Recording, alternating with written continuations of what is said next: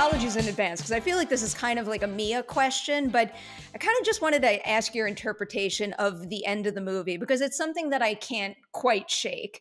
In your opinion, in the way that you read the story, do you think that Maxine leaves this whole scenario with, I guess, like a sense of strength and even more determination to live the life of her dreams, or like ultimately, is it a cycle that will lead her right back to a Pearl-like scenario?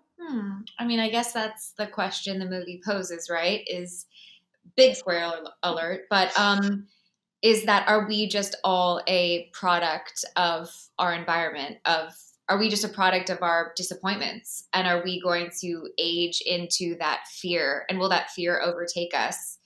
I don't know.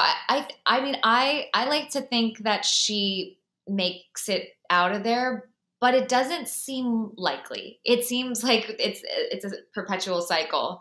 And I do kind of like to imagine that Mia and Pearl are one and the same. I know that's not Mia's process, but I do like to view them as the same person, soul.